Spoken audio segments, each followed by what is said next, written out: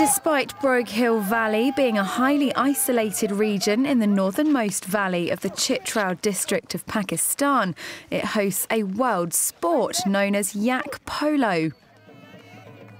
Yes, you did hear correctly. Yak polo is played at an altitude of nearly 13,000 feet above sea level and is a major attraction of the annual Broghil Festival. The special sporting event is played riding on yaks instead of horses in the Himalaya and Hindu Kush mountain ranges of the country. Each polo team has 6 players who rush towards the opponent's goalposts. The area lacks basic facilities.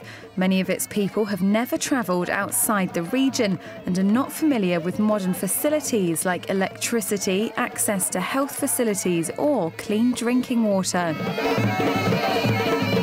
The yak polo players say the animals are expensive to buy and they are hoping for financial assistance to keep the sport alive.